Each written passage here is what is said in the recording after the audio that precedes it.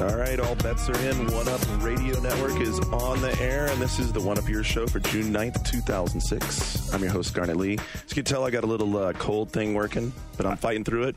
Got my English tea. Oh, very good. It's very awesome. All right, so today's show, we're going to do the What You've Been Playing segment up front, of course. And like I was saying, all bets are in. We do have a winner for the second week of the contest sitting right here on the table. And it wasn't the most insulting one, but I really liked the most insulting one. But we'll get to that in a minute. In the middle section, we're going to talk about open-ended gameplay versus scripted gaming. That's been up a lot, especially considering how hot GTA was in our forums when we were talking about it, and with the blowing up of MMOs, it seems like something we need to get into. And then at the end, of course, we'll hit the news section with Mr. Luke Smith. Good morning. Doodling while you're... Well, it's, that's what news guys do. A little bit.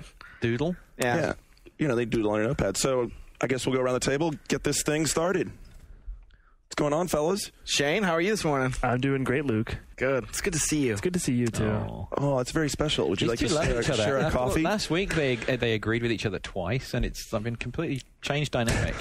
Can you agree about what you've been playing this week? Yeah, I don't think so. I actually, because everything I play, Shane's probably played months before, but I played through New Super Mario Brothers as I was coming back from my sister's wedding. That's so last month. I know. You played through it? The whole thing? Like 1-5, so like the top levels to 8, and just was done. It's a fun game. It's fun. It's good. Yeah.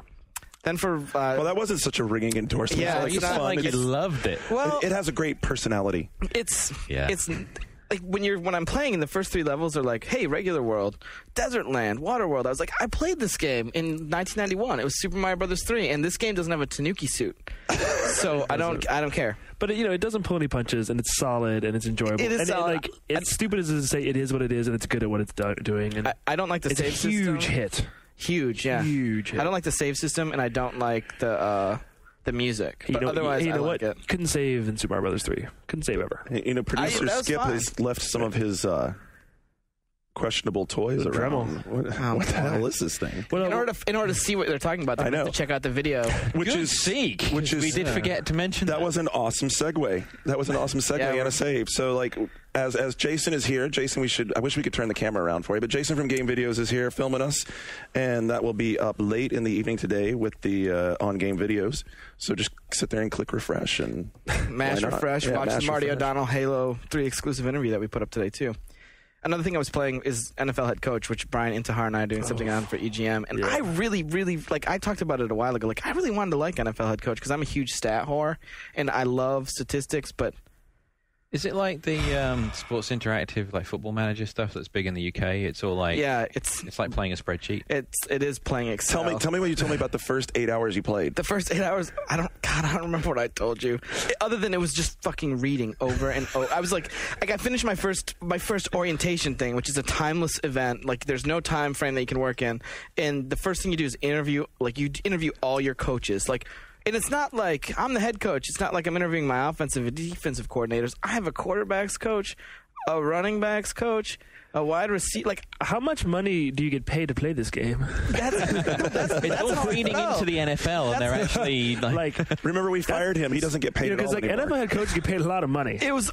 Yeah, it's like a job. In the text on my television, it could be the TV that I have, but the TV I have looks okay, but the text is really hard to read, and I have to sit really close, and I have a cathode tan now. Are you working on a PowerPoint presentation you have to give the owner later? I'm almost done with it. What system's it on? I'm PS2. playing it on Xbox. It's PS2 and Xbox. Yeah, I can... Oh.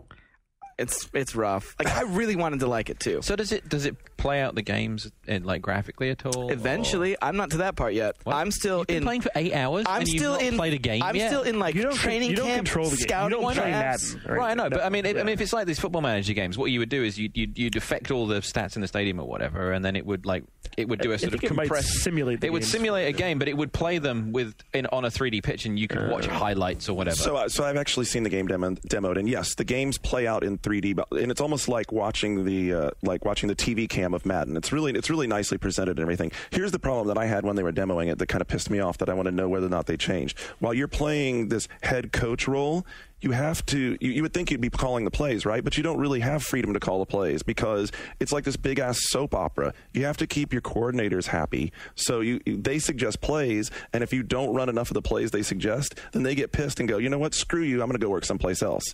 And then you have to hire someone. And then you have to hire. So then you have to And go through this whole interview them. crap all over again. Interview. Like a guy came to my office the other day and started talking to me about it, and I literally just clicked like, "We're doing this later," because I wasn't in the mood to do it. I mean, I would be wanting to call the In the plays. game. So it's a game that's like real life. Yeah, and that sucks. It's like HR the game. Yeah. I mean, somehow I don't see like Shanahan standing on the sidelines when someone calls in a play that he doesn't like and him overruling him and the guy going, you know what, that sucks, I'm going to quit. Yeah, I don't think so.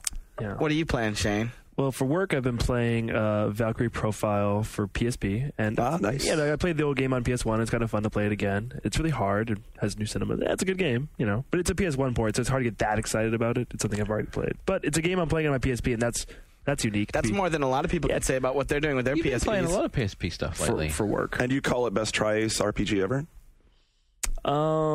Yeah, maybe. I mean, that's kind of the reputation, right? Yeah, Tri-Ace, they're a really good B-level developer. I mean, like the Star Ocean games, they're pretty good. They're pretty good. I like Tri-Ace. I've also been playing this game. Ringing endorsement. I know. One of yours. This is as good as like the last one you did. There's this other great game called Rough Trigger. Have you heard of this? No, I haven't. I think I've done What the heck's that? Yeah, It's pretty.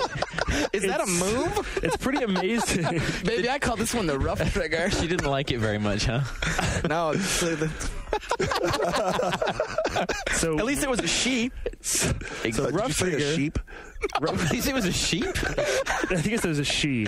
And the show is over. There's a sheep. Anyway, the Rough Trigger is a Ratchet and Clank clone, like down to like every level of it. If you see this game, you would think, is that Ratchet and Clank? No, it's a Ratchet and Clank What clone. system? PS2. You play a thing that looks kind of like. PS2 really needs another one. Yeah, of you those. look kind of like Ratchet. You have a little sidekick who looks kind of Clank, and you get different weapons, and it's basically Ratchet and Clank. Is it good? Who's it by? It's published by Natsume. Like as in, Wow. not so interested? Natsume, not so much. What? Yeah. No, I didn't say that. But for fun, I've been playing Street Fighter Alpha Anthology, which is coming out in like 2 weeks, and it's fantastic. Street Fighter Alpha 2 is like my favorite Street Fighter. You like it more than Third Strike?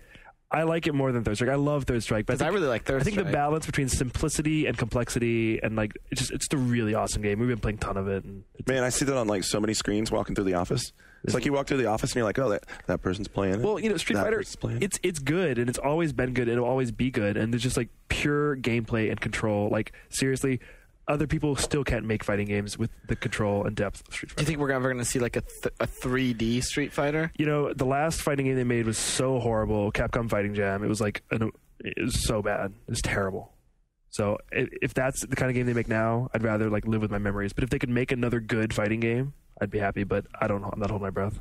We got to watch out. Hey, Skip, by the way, can we put in like a board over here that's like the strike count, but instead of the strike count, it's like that's gameplay count, so we can just kind of tick that shit off as it goes by? John? I've been playing little bits of a lot of things. So I finished up Liberty City Stories. Which you gave a 9. I did. Dude. Because it was only $20. It was a value-driven thing. That's Boy, I got a value counterpoint coming up. But it is. Go on, then. It is a new GTA. It's a new GTA that 11 million people that had, didn't play the PSP one that are potentially interested in GTA didn't play. And it's only $20. It's cool. And GTA Universe still works.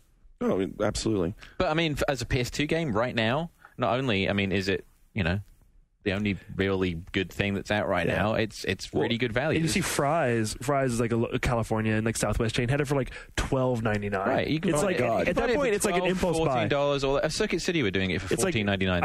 I can go have a steak or I can buy and it's the new GTA. It's a full-on GTA. They didn't really. It's Vice City quality visuals. It's got all the radio stuff. And just because it doesn't have the multiplayer stuff in it, it's not that big of a deal because it's only $20. So if I play GTA 1, how much difference is there between Liberty City Stories and GTA 1? GTA 1? GTA 1. You mean So, GTA 3, the first you one. trolling asshats. He means the GTA. God, even I knew what he was talking about.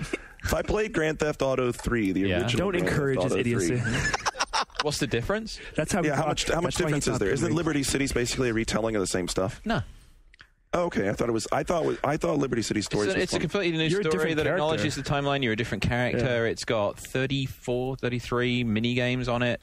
There's a main quest line that's 40 hours at least. It took me 45 hours to beat the PSP one, and Jesus. I got it's a You big, played that more big than Oblivion. game. Yeah. It's a big, big game, and what they've done is a lot of people play GTA and they start the cutscenes and they skip them. And I think for this, because it was originally on the PSP, they just didn't do long cutscenes.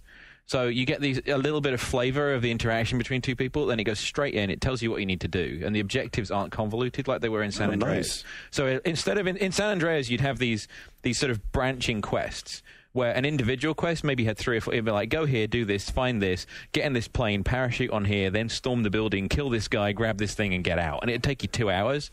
Whereas in Liberty City, it would... That was awesome, by the way. But in Liberty City, it's literally, go here, steal a car, take the car to here, and kill this guy, and you're done. And all the missions are like that. So it's also... you can dip into it really nicely. So... This energy is like contagious. I actually almost like want to go buy the thing. I know people gave me some shit for giving it a 9, but for $20 on the PS2 right now, I don't think there's a better new game on PS2 right now that you could go into store and get. It's kind of exactly what PS2 needs. Yeah. Actually. It should be celebrated, not just trolled, which is what seems to be happening on all the boards right now. GTA is still relevant.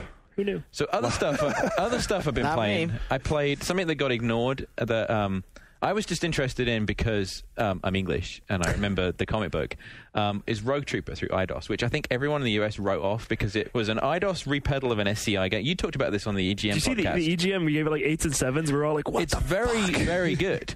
Rogue Troopers Rebellion, who were actually the developer that did the original Alien vs. Predator on the Jaguar, have been continuing to develop and remained independent. And in the UK, one of the ways they remained independent was they acquired the publisher of 2000 AD, which is the comic book that does Judge Dredd, most famously. And Rogue Trooper is this alien futuristic soldier, and he has a sentient hat or something. His fallen comrades were turned into his backpack, his hat, and his gun. And his gun. And they're like wisecracking, right? Yeah, so he has what? This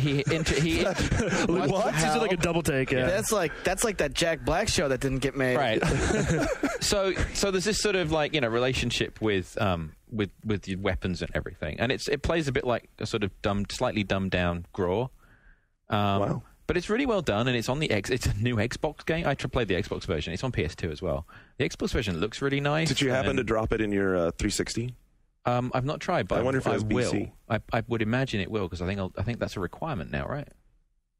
We thought it was. I'm just Consumers curious. are no longer interested in backwards compatibility. Apparently. Oh, right. That's right. It doesn't matter. Hold and on. then just to hog the mic a little bit longer, the other thing that I started playing Oblivion again. Oh, you said you were done. You hear that? You hear that? That's the sound of applause from everyone who reads the message boards. They're like, he's back! Yes, horror stories! Yeah. Oh, God, yes, we've been waiting for it! You know what it was? It was a fucking patch. Oh, it was the patch. Every time I think I'm out, they pull me back in. You want to buy that dagger? I thought it was going to be like some girl that told you she forgot to put on a patch. I don't know. Like over her eye? Darhar. No, like the other kind of patch. So I downloaded the live update and downloaded the patch for Oblivion just to see what it did, and it kind of sucked me back in again. It didn't bork your game. We'll talk about that later. It did. All right, so you're playing it. Are you playing it any differently this time? Sorry? Are you playing it any differently this time? I did spend an hour because I completely got out of the rhythm of it. So you go into this world, and my sort of my unfinished quest list is huge. And if you've not played for a while and you're not in that sort of vibe, you do wander around just going, "What the hell am I going to do?" Because nothing seems interesting enough, or you're in the middle of some quests and you kind of lost the energy to do it, and you sort of see, I'm halfway through this one, and I'm like, I can't really be bothered. I don't really remember. And I feel like that a lot just in life. So yeah, in that way, Oblivion does reflect life. But we'll get to the balking of Oblivion later on. But there you go. Considering that I've been not had much time to game, I've actually played a lot of games this week. That was the longest what you've been playing segment ever. I know, and I haven't even hit mine. Yeah, I know, and so I'm gonna cut mine down to one game, because the one game that I played that's relevant to your $20 is my $20 was a date with Alex on the episode 1 Half-Life 2 expansion. Cool. And you know what? Here's the thing. And then so the review's up, and I gave it an 8, which a couple people around the office have been giving me massive hell for not giving. Hi, Ryan O'Donnell. Yeah. Hey, what's up, Ryan? That's too low. An 8 is too low. Yeah, an 8 is too low. First of all, an 8's a great score. Second of all, it's a fun expansion. But something we talked about episodic gaming is how much are we going to leeway are we going to give? This is like the beginning of episodic gaming. We have to determine what we expect from episodic gaming. This is like 3.5 hours at most. $20 for $20. It's 3.5 hours. I thought it was 5 or 6. It's definitely longer than that because Skip's saying 5 or 6. Skip's been playing it all week at his desk. But it is yesterday. It's recycled environments. Okay, and that was the second part of my real complaint with this is you come into this thing expecting to do something new, and they immediately don't even hesitate to shove you right back into what you were doing at the end of Half-Life 2. So within no time at all, you feel like you're just playing part of Half-Life 2. And there's no multiplayer to it. There's no new enemies to it. So, hey, Half-Life 2 was really great, but I expect a little bit more for my $20, especially if I'm waiting 6 months. I mean, it's been another 6 months till I have anything else. Does it feel like the bare minimum they could have done? Is that kind of what it... It's difficult to say bare minimum because the upside of this thing you is just flame bait you, aren't you? My God. I wouldn't say bare minimum because what they did put all their attention to is what makes it really awesome, and the reason I wouldn't hesitate to recommend it to somebody, which is Alex. And Alex is the best digital character I've ever played with in a game, period. She has a real personality that comes through in the game, and actually comes through so strong that Valve has some real questions to answer about how they're going to handle Gordon not having a personality, because she's so real and so cool now that Gordon being this Gordon isn't supposed to have a personality. I know. He's supposed to be that's every what I'm nerd's saying. dream. And they're going to have a real problem with that because Alex is so real now that her not interacting with you makes you just feel like you're just like this wooden. You're the wooden guy in Tekken 3. You're So C3PO. it isn't really an expansion, though, is it? I mean, it's a separate thing. This isn't like Luke last week saying that if you bought everything for Oblivion, you've spent $80-something and 64 cents. I mean, you can not play Half-Life and just jump into this $20 5-hour thing. You could, because the beginning does the little beginning of 24 or is thing. it so fan serving that it's very fan serving. You need to have played all the way through the first game. You need to have played it because particularly the first section of what you do, without spoiling anything, the first part of what you're doing would be completely unintelligible if you hadn't played through Half-Life 2. It wouldn't make any sense. So I should play Half-Life 2 first. Yeah, you should really play Half-Life 2. And really, if you haven't finished it... Luke's turning his he's going, oh, God, I don't know. So, you should totally play Half-Life 2. Half-Life 2 I really want to, freaking awesome. As soon as I get the new gaming PC at my desk, I'm going to... Yeah, Half-Life 2 is... How long's Half-Life 2? I don't know. 20 or so, yeah. It took me a long while to get through Half-Life 2. And that's a good first-person shooter to you, as opposed to Halo, right? Oh, nah. Oh, troll. But we have to go to the question. It has more environments than concrete halls. What about... Producer Skip's moving us on. All right. Skip's more audible than ever this week. All right, we got to get you that mic, man. There's one right here. I got to get you a mic. All right, so contest winners. All right, so we got the contest winners right here. Right there, folks. And let's go through real quick. Here's the winner. All right, we don't need to talk about that one. And we're going to give special mention to Beige. Beige did an awesome... Last week's There was actually a request on this particular thread, Beige, to stop being so good because you're making everybody else look bad. Yeah. I actually I'm going to send that dude a message today. I want to talk to that guy. He's got... Luke wants a special helper. He did call us... I'm going to talk to you, Beige. I'll send you a message. Well, Beige did refer to us as the Guitar Hero of Radio. Which, on its own, I think, if he hadn't have won last week... I'm sorry. Oh, yeah. We haven't posted any real rules for this, but... I think we probably can say that if you win one, that's you can't win. Plus, try to spread the love. The dude's Canadian, and we still can't figure out a way to give him his $100. I just saw this part. What's up, Frenchy lady? Want to come back to my room? Well, I got broadband. The thing that I wanted to just from I think that might be a pretend Lukeism. Oh, okay. Yeah, it was kind of a pretend Lukeism. From Beige's thing, the thing I just wanted to mention was something that I went and read to Garnet too, because it was actually really cool to read, and it wasn't the Guitar Hero thing. Well, yeah, it's kind of like a bedtime story. Oh, yeah. Nice. It said one of yours is a special edition director's cut of nostalgia, wit, and abrasive humor, obviously put out by people with something to say. As a gamer, you recognize it instantly, whatever your age or console of choice. It's the voice of the people, plain and simple. It's as real as it gets. And for someone who does like care a shitload about video games, to have that be like something that people are getting and picking up from it actually means a lot to me. And that's a tremendous compliment. I was Thank you. very flattered by all of it. Yeah. All right, so Even the insulting one. why don't I throw a couple of quick quotes then from some of the other ones out here? We've got AR Black 37 who says, "There you have it, a fucked up group of individuals who come together each week to give us an entertaining hour out of our sadly game-driven, pathetic lives. I'd love to offer up a perfect score, but I was sadly distraught to see in the video version that there was no lingerie models sitting amongst the group." Hey, you know what, dude? Absolutely right. Send us the lingerie models. I'll see what I can do next week. We need to definitely get on that. Nice. Definitely need to get on that. Alex Anand. One Up Podcast makes other gaming podcasts feel like they're being kicked in the nuts only for your ears. You know, I would like to point something out. And this part's even I'm better. thinking, as the editorial director. As editorial director. Yes. Anyone He's got a that serious spells voice. my fucking name wrong gets disqualified. So that's everybody. By the way, it is Davison. Hey, my name There gets is butchered worse than yours. No Right? second- Not mine. yeah. Not mine. Luke Smith, easy mode. Also, by the way, you've got an offer here. I saw that. Luke makes people bleed, Luke rocks, and Luke can date my sister. Nice. So that's lukums.oneup.com. Send pics. There you go. I'll get you later. Yeah, you're getting all the I'll get you tag. later, Sony. Don Brown, what you're going to, I don't want to know anyway. Don Brown offered up a little poem for us. There once was a podcast from One Up, could listen from sundown till sunup. Ooh. Until editor Luke Smith stormed out like a huge bitch. Then I could do nothing but throw up. Was that Dan Brown, the author of Da Vinci Code? Just the insult. I think it might The have most been. insulting one is fantastic. The one that was Can I actually. read this one? Oh, absolutely. Yeah, but you have to make sure. Yeah, there's There's a lot. There's a plenty. lot. There's a lot. This is from And then we'll get to the- Neo Job, who's a regular contributor. Yeah, he posts on my blog.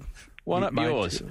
Are you fucking serious? No, Not really. not really. Who got paid to come up with that witty name? That witty, silly name? Man, hang on to the talent you guys got there, coming up with names like One Up Yours. You know what you guys should do with that name? Get a giant marketing firm, hire the world's greatest pop artist, do some commercials, and then get a giant hammer and hammer that name directly up yours. Excellent. And there's probably more. He later that's, goes on to refer to me as the P. Diddy Yeah. of the podcast. Which Maybe I'll get kind of offensive. Yeah, here we go. Maybe I'll get the British guy giggling and the gay guy wheezing. Is that you, Luke? I'm sorry. That's Gary with a silent R. God. Quit That is- wheezing. that's a riot to listen to, by the way. You have no idea how much I enjoy my ears bleeding, and I have the Luke whine to thank for that. Fuck And what you, the buddy. You ought to try living with it, dude. You ought to try living And with what it. the fuck is the deal with Shane? Do you fancy yourself as some kind of media mogul? Yes. Are you the Ziff Davis P. Diddy? Why are you infecting every single piece of audio and video escaping the offices out there in Over California? fucking exposed. And by the way, where the hell's your Pepsi, man? You can't be rocking the Diet Coke. Because of P. Diddy? Yeah. Next week. Then he says, I just hope Ziff doesn't produce any video game-inspired pornography. I couldn't handle Shane's immense paleness. But at least He's right about immense. Oh boy. End the show. All right. So there was a winner to all this? Yeah, There was that a guy winner. does not win. But to be fair, we did ask to be insulted. Oh, yeah. He's right about it. Can we get that soundbite? Neo Job nailed that one. So the winner is Tafizzer. Tafizzer did an awesome job. This was excellent. This is excellent. He did like a takeoff, even with a byline of the Washington Post online. Is this the one that killed us in the beginning? Like there was one that was like it was like No. Okay. He gave us a 4 out of 4. He starts off, take one mundane-looking room, 4 eccentric game journalists, fast, sharp-flying projectiles, and you have yourself the One Up Yours podcast. In the post-Y2K period, where the ever-perennial internet has taken hold of our everyday lives, the game industry seems to be progressing right on the same tune. So it's cool. He does it very much in the style of like a news report. I mean, and that came across really well. We liked that, and we also liked that in his wrap-up he says, overall, I would say that One Up Yours is a well-balanced mix of news, opinion, and insight with a strong connection to the OneUp.com user base. And yeah, you know what? That's what we try to do, so it's cool that he's catching that. It's good that we're making that vibe. What does he win? He wins a $100 iTunes gift card. Sweet. So we're all feeling thoroughly stroked and pompous and arrogant. I need a and, Kleenex. We can all be. I still really like You got Neo stroked Jobs. a little too much. I guess that's why I like Yeah. Neo Jobs. So we're all right. going to be dicks now because. So Skip's even. You know what? We've done this segment so long. Skip stopped going like that. He gave up on that. Are we supposed to have a break? Yeah, we're supposed to have a break. No, not yet. So we'll come back in a minute, and we'll hit the roundtable on open-ended versus scripted play, and we'll be back in 5. You're listening to One Up Yours, part of the One Up Radio Network.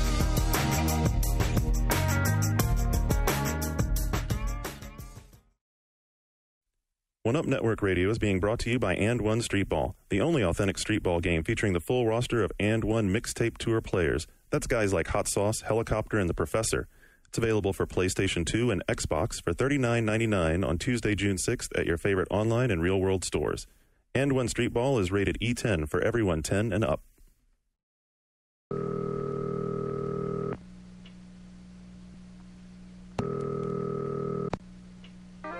Hello, and welcome to the One Up Radio Network. If you know the name of the podcast you'd like to hear, press 1 now. You have selected Radio PM, starring the editors of the official U.S. PlayStation magazine. To download an episode at radiopm.oneup.com, press 1 now. To listen to a promo, press 2 now. In a world ripped apart by war, only one magazine.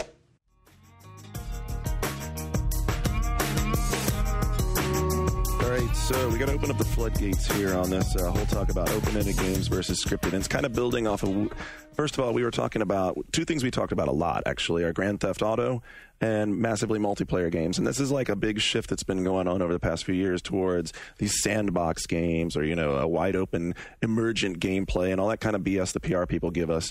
But the bottom line is, what do you want to play? What do you want to play, John or Shane or Luke? Do you want to play games that have stories to them, or do you want to play big wide open worlds? I like them both. Yeah, I'm going to say I like big wide open with a reason to do it. There's nothing worse than being thrown into an environment and just being...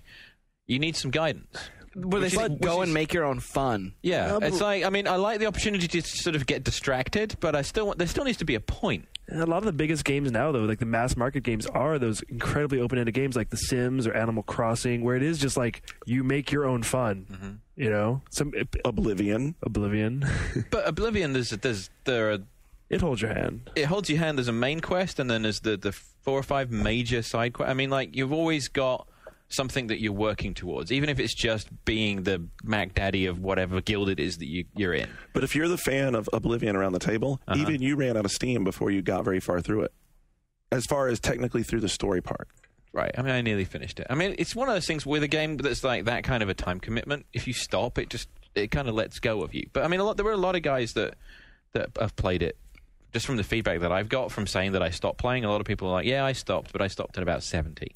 If I had more time away from work, I would probably have played a lot more. But I think I still would have stopped. But I think those open-ended games are like, an evolution and it's something that's new. Because if you look at gaming 20 years ago, there was nothing like that. And early on games like SimCity and stuff like that. SimCity. But back in the day, you go to arcade, you knew that every game you played, you were going to die. Like the end of the game is when you die. And now these new games aren't about that. Like Animal Crossing, you never die. It's it's about just like the experience and like communication and having these weird ideas. And yeah, I think it is like the future of gaming. But old-fashioned games aren't going anywhere. People still want those experiences too.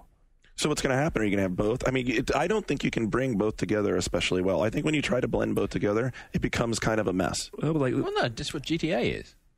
GTA is, yeah. And GTA is a hand-holding sandbox, the way that Oblivion is, and I think I think Fable 2 is going to be more like that. It was pretty in that direction anyway, but I think there's going to be more freedom in Fable 2. I think that won't be hard. I think the key is going to be that we want you to go from here to here, and when you get here, it's over. But the game isn't over. It's just the narrative is. Because in Oblivion, if you beat everything, if you're like the top dog in every guild and you've beaten the quest, you can still play. The way the characters interact with you changes, but the game still exists and you can still live in the world and do things in the world. It just becomes directionless. That's the point where I'll be nauseous. Right, but at that point, you've dropped 100 hours into it. You'll be nauseous. Probably $100. If you're Bethesda. How would you be nauseous? Because Luke is the group out of this. Luke is the one out of this group who's the hardcore MMO player who does end level stuff at MMOs, right? Right. So how does that keep you attracted? Well, the thing, like, of late, Does that keep him attractive? How does it keep him attracted? Well, How does that keep that spell working? one thing that I want to see out of MMOs more and more and more, and we're starting to, I mean, the old EQ used to do it, but like player-driven events need to happen more, and we're starting to see it emerge in games like EVE Online, which is a great game to talk about, but as far as actually playing it, it's not a whole lot of fun. It's a lot of like, oh god, I'm traveling again, I have 47 jumps to go pick up this cargo, and 47 jumps to go back, and it's like you're Sounds like a job. It is a lot like a job. But the thing that World of Warcraft has done was, like we talked about it before, like the big gate opening event, which was a player-driven event ultimately. That would have happened regardless.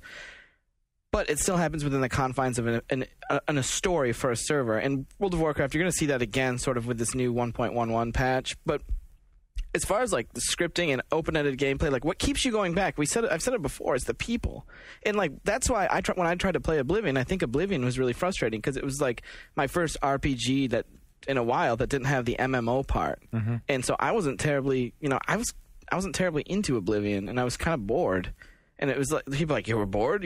There's so much to do, and like.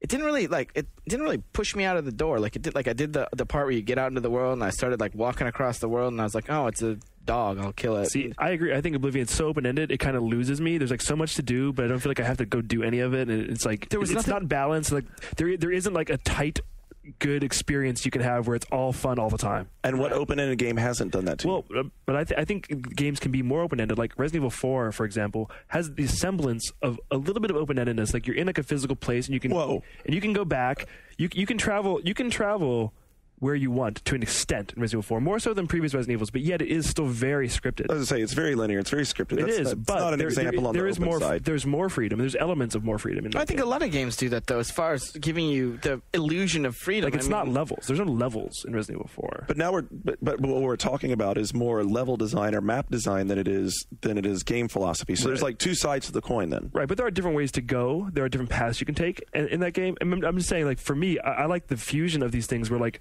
traditional scripted experiences become a little more open-ended, like, but without opening up so wide that it loses me. Because that's what happens to me. And I mean, I'll say another example. The Need for Speed, recently the series has been like that. It's been wide open where, you're out on the street screwing around, and that's cool. Except the problem is that before I reach the end of the storyline production, I've gotten bored with it. And I'm like driving around, okay, you know what? I've done this game. I'm tired of it. I'm bored with it. I never make it through to the end of it. That's exactly how I feel about Grand Theft Auto, and I'm probably the minority here. What's interesting is, like... No, I'm in the same boat. Everyone kind of acts like Grand Theft Auto 3 invented the sandbox gameplay, but if you look at it, things like Super Mario 64 or The Legend of Zelda for NES are similarly sandboxy, and it isn't a new thing. Absolutely. So, great point. The people forget about that.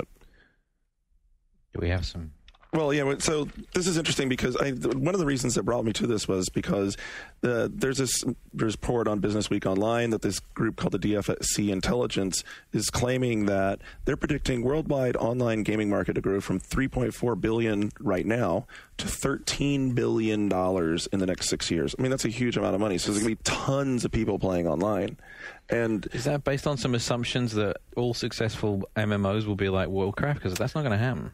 No, actually, part of what their assumption is that the next generation of consoles are more connected to the internet, and by virtue of being more connected to the internet, that'll spur developers to start thinking about developing for console-centric MMO play, which is an error right now. Oh God, no! But I also think that as consoles go online, the online experiences are going to replace the offline experiences. I don't think it's just pure like you've got what you've got now, and then we've got all this online stuff, and that's just more. I think there's just going to be less. I think.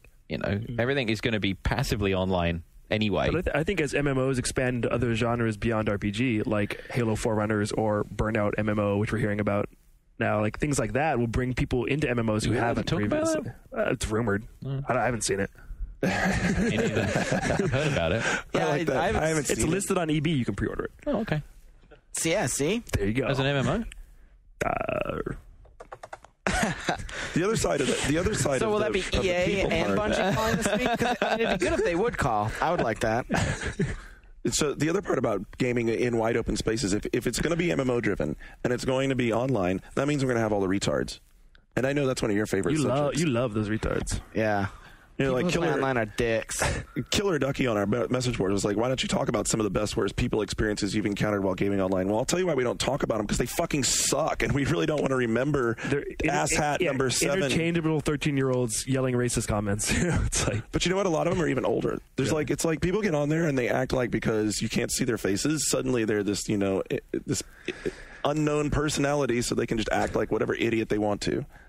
I wish we had a direct line to Microsoft where we could be like, yeah, I was playing Halo 2 last night. And I played with, you know, this dude, Alpha 27. He's a dick. And then, like, they're like, oh, great, banned. And then I would just never have to worry about him again. And, like, I will single-handedly volunteer to go out and clean up Xbox Live. Just, I'll go play. And you give me the power. There are policies. You can give negative feedback. They do try. Right, but that shit ain't working, is it? I mean, does anyone here think I don't play with strangers.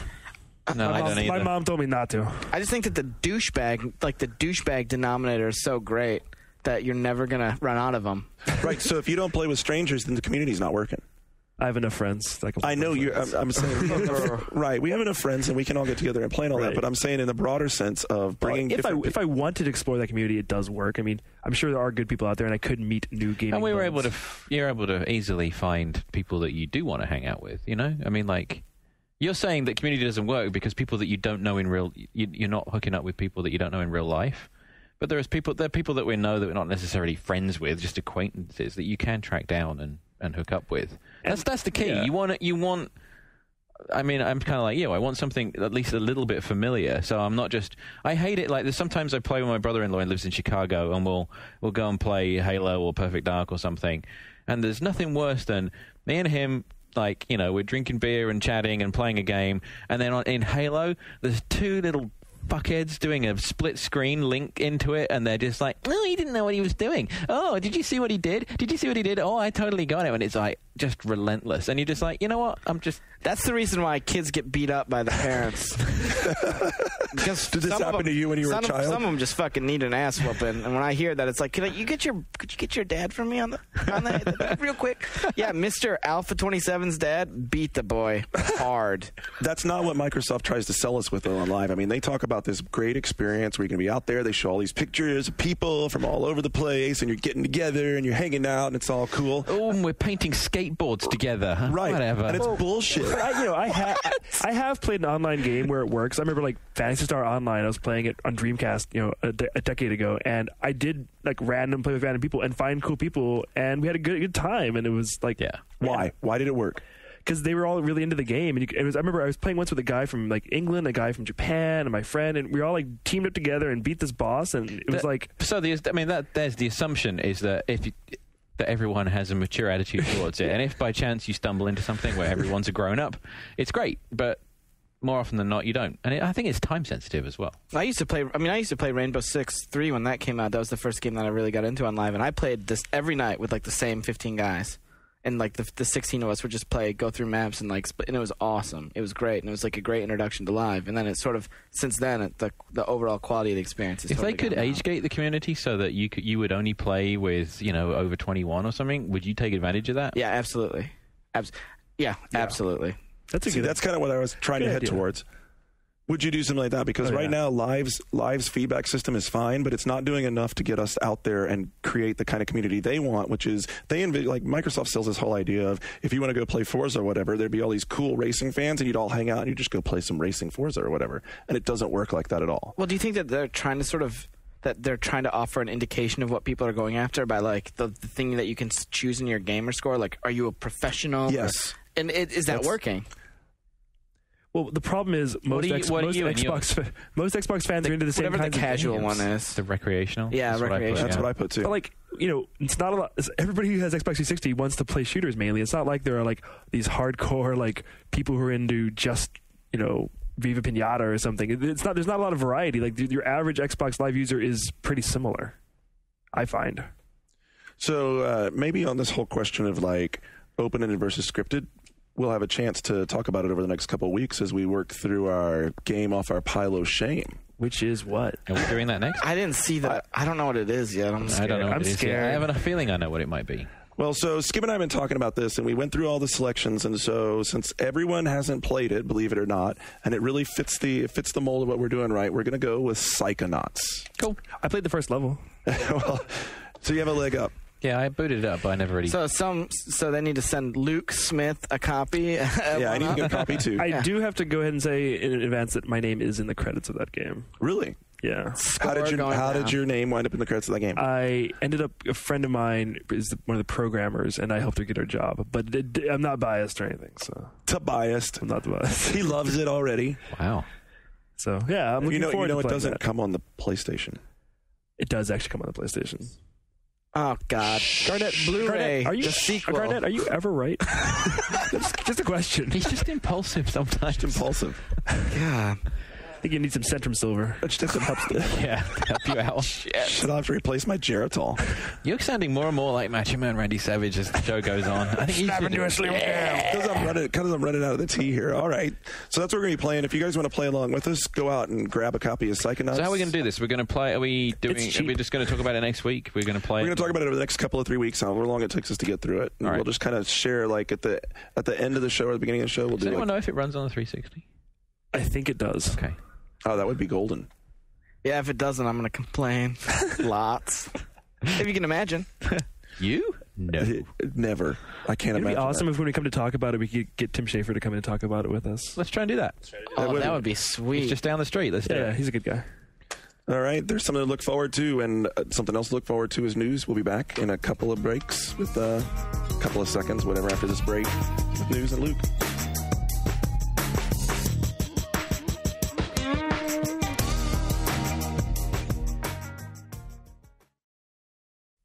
Listen to EGM Live to hear Electronic Gaming Monthly editors take you beyond the pages of the magazine. Extended impressions of the hottest games. Shocking celebrity guest stars. Exterminate all man-animals at will! And the newest video game soundtracks. That's EGM Live, available at egmlive.oneup.com or the iTunes Music Store. Want to know what's new now? Then join Jim Louderback and Patrick Norton as they tackle the latest technology news. They'll keep you informed with their weekly What's New Now podcast. Just go to what'snewnow.com and subscribe, or subscribe through iTunes.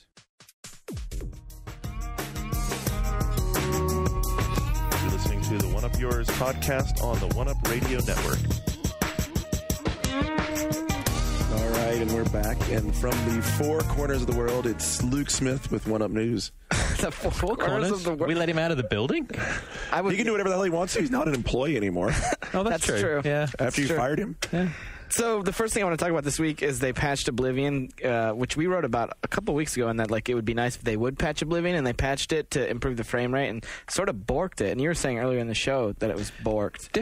Different people are reporting different things. What I found happened was because I downloaded the new live update and the patch in the same night, and for me, the frame rate was better, but there was some. Because everyone's talking about these graphical changes, but there's no. I've not seen the official list. Like some people are saying, "Oh, the textures are better," and I'm not sure if I'm buying that. But what I did notice is that some of the lighting seemed different. Like they maybe changed the levels. Because like my guy has one of the big green glass swords, and it used to sort of glint and like look very transparent, and now it looks kind of flat and dull. And I'm not really sure if that's just a problem that the patch started, or. But then the other problem I had is that as soon as I put the patch in, the loads just got terrible. Like it was like, in fact, it would choke on loads frequently. In fact, I mean, the whole thing just like ground to a halt several times post patch. Game-breaking freezes. I've been told, yeah. I mean, like it would nearly fill up the load bar and then just like keep chugging. Wow. I wonder how that game's going to turn out when they finish it. But I've heard that might be. I don't think you'll ever know. They never do finish them. There's like that you can clear the cache. Clear the cache. I've heard that might fix that problem. Well, that's the thing. Like I read on NeoGAF that there's a way that people were saying like you enter like a button combination and it'll clear the cache. Well, you just turn it on, hold down A, right? Well, this is a new like elaborate Contra Code-esque clearing of the cache. It's just like a and I sent the thing even more clear, even clearer, a clearer cache. The Ajax way. I sent it to Microsoft yesterday, and I was like, "Engineering, what's up? What's this do?" And they haven't got back to me yet because I want to write about it, but I don't want to like kids don't do this because it gives you a message. The frame rate is on Oblivion, the one thing that they did fix though is that the frame rate is much better. It's kind of a mess, though, for one of the best-selling games on a console to be, like, janky, you're putting in codes and downloading patches to fix it, and I don't know about that. I had a problem in one of the towns in Anvil. And, like, different people had different problems with Oblivion, and no one could work out why there wasn't consistency to it. But if you went to Anvil previously, when I went there, the entire town looked like it was 10 feet off the ground. Which meant levitation, Holmes. So yeah, the whole thing, and there was none of the buildings had any ground in them when you were walking around. So, and it was the town that was surrounded by water. So all of the NPCs would fall into the water as they were wandering around, and so would you, and you couldn't get back out. But you could still interact with them like they were walking around. So like these guys would swim up to you and go, "Good day to you, sir," and it was just really fucking bizarre. But it did fix that. So is this acceptable to you as like a fun aside? Well, this is quirky. I love it. No, this is not acceptable. No, but I mean, I didn't even find it until you went back to playing Oblivion because of this. You're like, oh, well, one of the things that I was curious about was if one of the major mighty curious. This is fun. It did fix that problem for me. And created 50 more. That right there is why guys like Party Boy on our message boards are asking if next gen is just a bad joke. Well, right. You know, I mean, he even goes through like all this stuff, and even come on, that's like saying is PC gaming a bad joke. Hey, I'm just saying there are some kinks to be ironed out. It's not next gen. It's like these games are so fucking big now when they develop them and it's purely business practices that forces these things. It's not that they were just like, oh fuck it. I mean, the developers just tear themselves up about being forced to release stuff that they know is good. You'd think that developers don't know there's a problem with a game. Defending, but Bethesda does not have a good track record of shipping like complete functional. But no, you're a good track record. They don't even have a bad track record. You're talking about the business requirements. I'm talking about the talent, the guys that sit there and spent 4 years on this thing, and it got to a point where 2K or whoever it was says, we've got to put this thing out now. And these guys would go, no, we haven't finished it yet. We know what it's like. We develop products. 1UP, Game Videos, Gazerk's not finished. Game Videos, it's still in beta. We do it. And it pains me to put these things out when they're not finished. But there comes a point where the business requirement outweighs the art, because at some point you've got to make some money. And the people that get abused by people like us are the producers and the artists and the programmers. Because we say, oh, next gen's fucked because the games aren't finished. And it's not their fault. So you heard it here. 1UP, the Oblivion of video games. patch coming next week. No website is finished. GameSpot's not finished. IGN isn't finished. They're all constantly in development. But when we do get AAA games that have no problems whatsoever, is that like a magic anomaly? And we're like, we should expect games to be broken because they have to be out by the end of the fiscal year? No, we shouldn't expect it. I do not. I would. What's up, Sin? Not apology. I don't accept these apologies. Nope, not acceptable. Don't accept it. But right now, the business requirements of the games industry and the requirements of putting a game together are out of sync. Because Oblivion was unusual that it took 4 years to get it there, and it's still not done. And Halo 3's been in development for, 2 years already? And some developers have the luxury, like id and the guys at Epic, they can say, it's not going out until it's done. But not many developers have that luxury. They have other things hanging over them. And at the end of the day, the games industry is a business. And at some point, whoever's providing the money is saying, we can't afford to cancel it.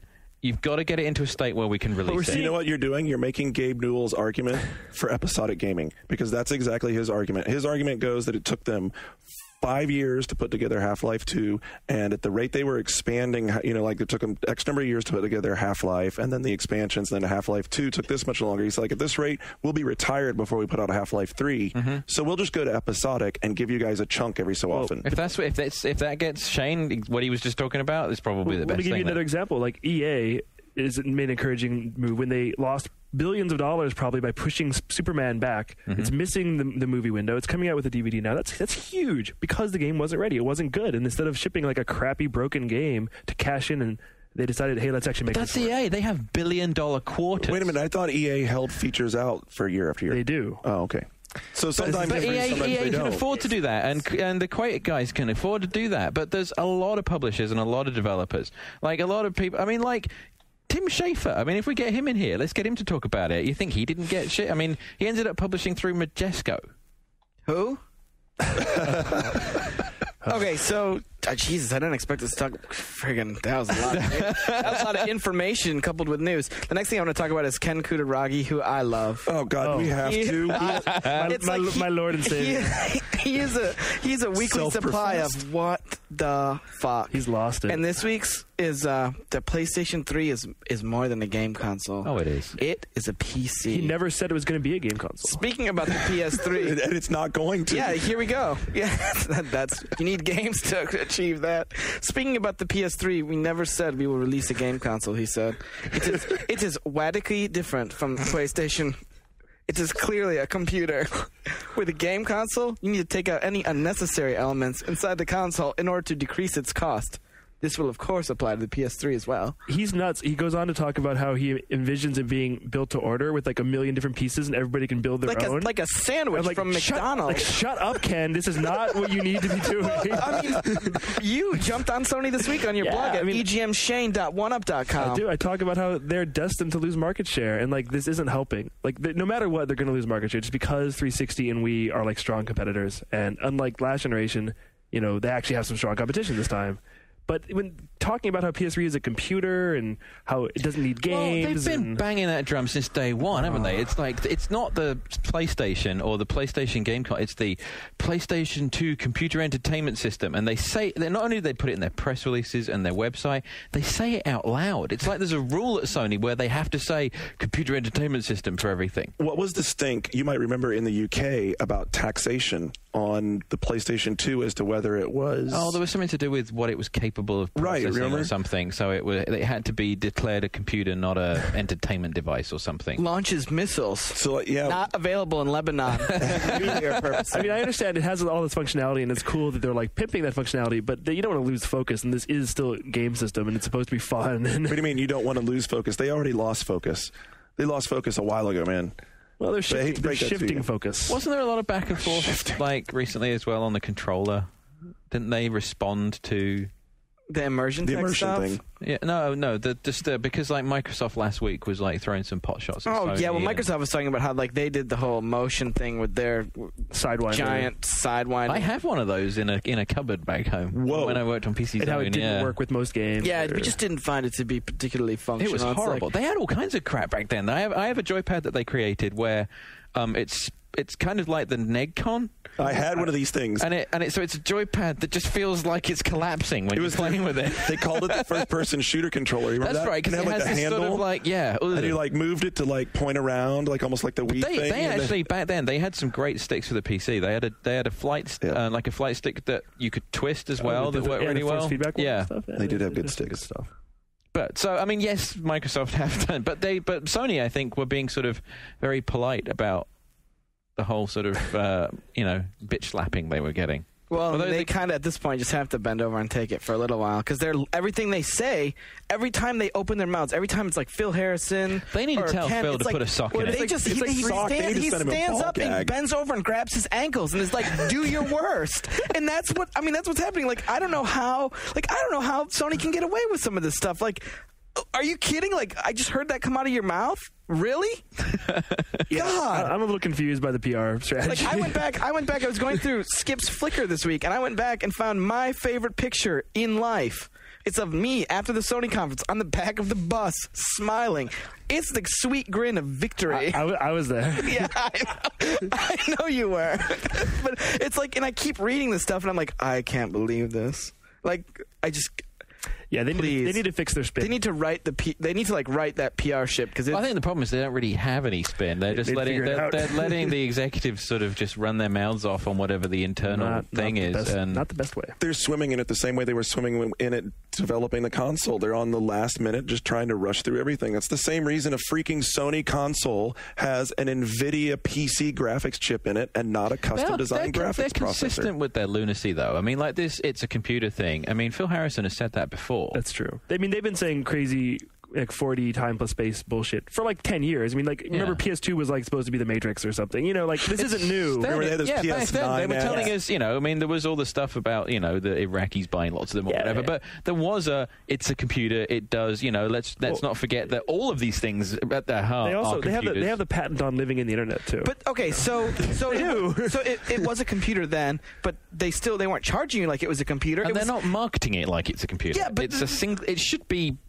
like it's the problem with the PSP. We haven't seen how they're marketing the PS3. No, but we've already seen some intent that they want it to be. It's like with the PSP. It's like make your mind up. What is it? Is it a movie player? Is it a music player? Is it a games machine? It's everything done. You can't convince anyone that something is good at something if you're telling them it does everything. Absolutely. So that's Sony. We hit Microsoft a minute ago. Let's be fair and talk about Nintendo. Iwata talked in Japan this week about the virtual console pricing. He sort of mentioned a price range that stuff would cost for the VC in yen, and it converts to like in between $5 and $10 essentially for games. It's like $450 and $450 to $899. That's okay. I'd pay $450 for Bionic Commando. Yeah, per game. I think it's reasonable when like most of Xbox Live Arcade games are terrible and $4, and like the good ones like Lumines are $15. Like rumored. That's real. That's a real slide. I think that's pretty real.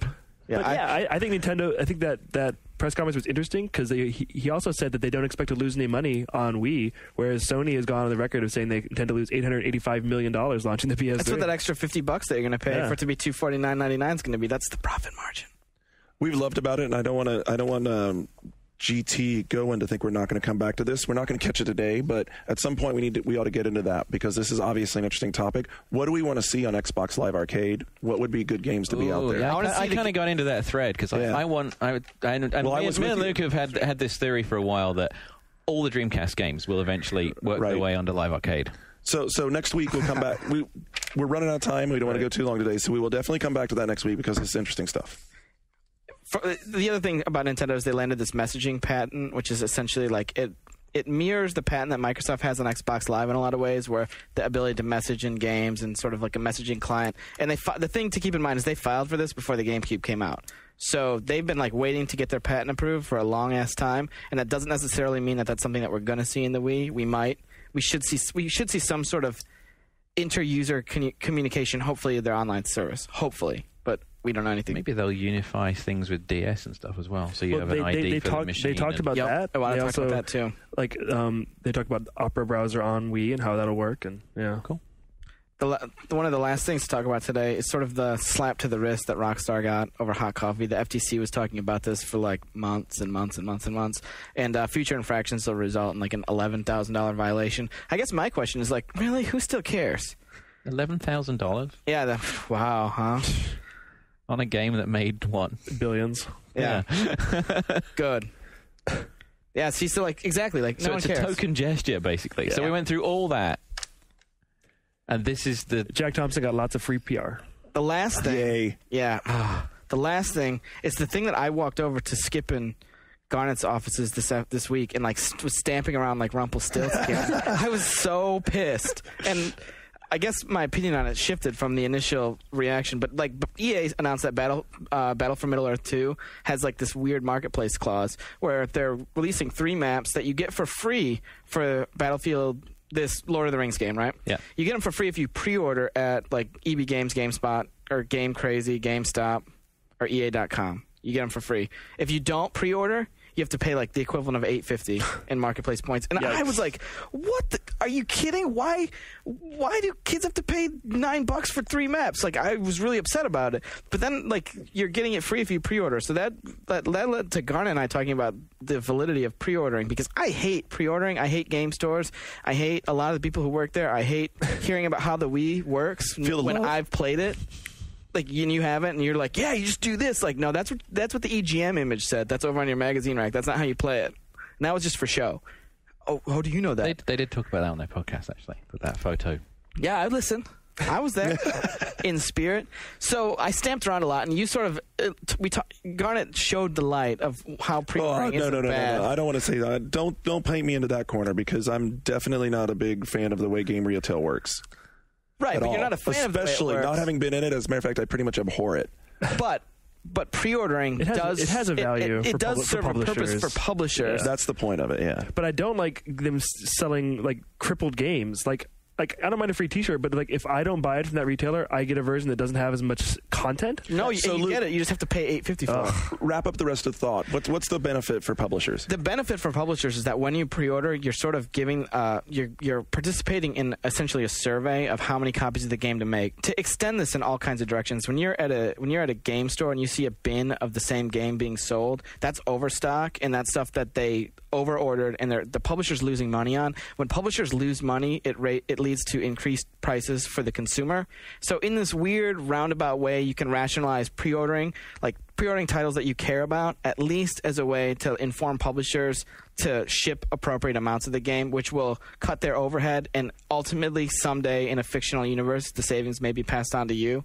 So $9 apparently. Yeah, yep. That part I wouldn't hold my breath about, but the part that really does pay off is when you go into the store and say you wanted some Capcom title, because Capcom titles are notorious for being like in this niche. It's like they're very popular with hardcore gamers. I think a good example would be like Guitar Hero last fall. Holy crap, nobody knew what it example. was, and it's an expensive high-ticket item that stores don't want to invest in because it's like $60, $70. They might only get 4 copies because it's a risk, whereas if 10 people pre-order it, they might get like 20. Halo 2, when that came out, it was, if you hadn't pre-ordered it, it was difficult to get. If you wanted it the day it came out. I pre-ordered it and got the 10 and canceled it. That recently happened. Mario, like New Super Mario was very difficult to get the first day. I couldn't get it for the first week. I mean, it's positioned as providing a service, but I don't like this idea, this sort of implied discount thing, where it's like if you pre-order it, you're getting money off the overall experience or something. I mean, but the communication of it is a bit sort of gimmicky. I don't know. I think the maps are a hell of a lot better than the T-shirts. Screw the T-shirt thing. I mean, I like this. You pre-order it will give you more of the game. But you could still go buy this part. The part is what they're doing is they're incentivizing me to go participate in their survey, because you're right. That's a good way to put it. It's basically a survey for them to figure out how much to make of the game. It's like bundling the game with an expansion pack if you pre-order. Really? Yeah? Sort of. You still have to download. They're not giving you the content on the disc. You just get credit, presumably. Does it say? I would guess they have some kind of code system worked out, I would bet. Right, so you punch in the code, they give you like a redemption thing that you can punch into live. With a pre-order, you will receive a promotional coupon that makes it a free download.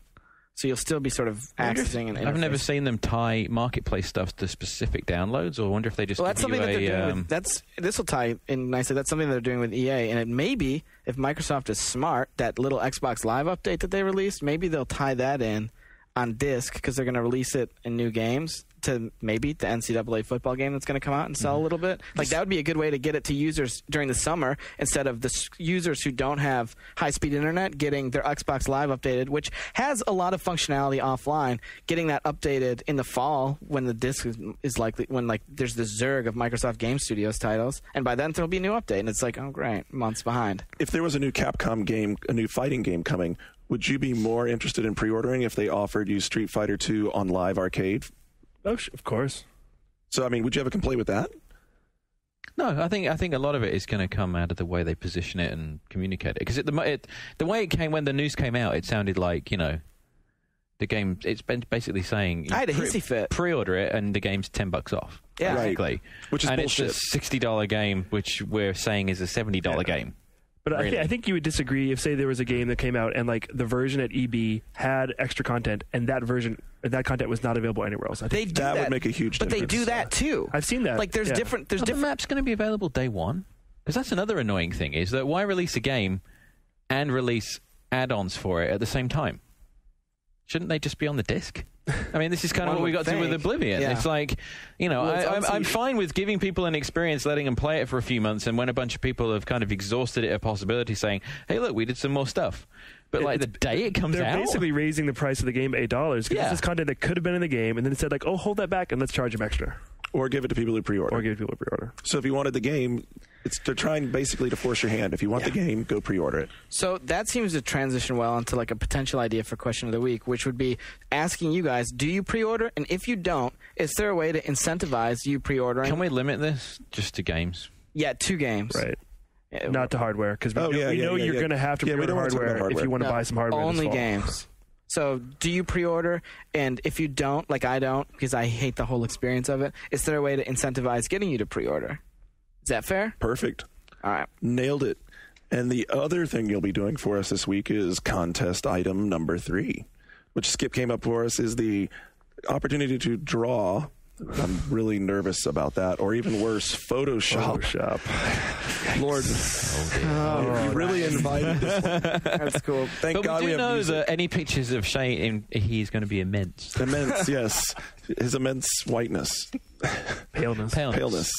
I'm not that pale. I'm white. We don't really want to know. All right, so anyway, there you go. That's your contest item. Details are at boards.oneup.com. And we do appreciate all the review submissions. And if you are listening, we'd love to have you go by iTunes or wherever and give us a good review. The listener numbers we've been getting are fantastic. We really appreciate you guys listening. The more listeners we get, the easier it'll be to get guys in here from developers and publishers to talk to us about games. So tell a friend, have them come listen to us, get on the boards, and we'll talk to you next week. This has been One Up Yours, a production of the Ziff Davis Game Group and part of the One Up Radio Network. One Up Yours is hosted by Garnet Lee and John Davison, produced by Andrew Pfister and Mike King, and is published every Friday afternoon at podcasts.oneup.com and at the iTunes Music Store. What's up? I'm not in the fucking credits.